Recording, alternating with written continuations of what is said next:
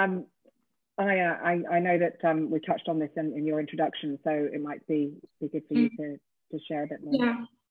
Yeah, I actually haven't seen any really concrete measures towards special economic impact on women and girls, because all the subsidies so far that are put in place are not favoring the informal sector. And yet, for Africa, for example, 60% of jobs are in the informal sector. They're considered vulnerable.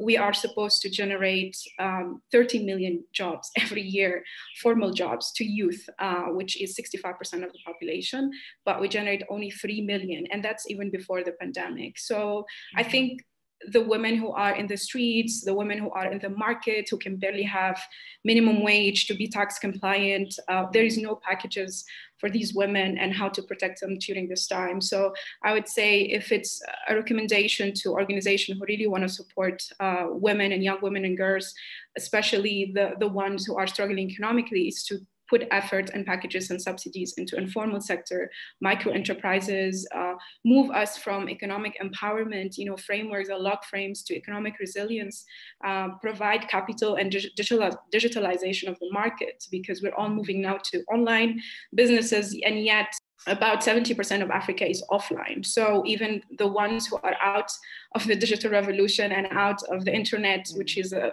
privilege in many and luxury in many in Africa, also need to be empowered with technology. So just to touch base also on GBV, I think it's very much linked to economic impact. We cannot control GBV, gender-based violence, if women are not economically empowered, because this makes them vulnerable to be to the power dynamics, basically, to offer them food and care, only to abuse them. And now we see many women and young women and even children locked with their abusers with no legal framework of protection.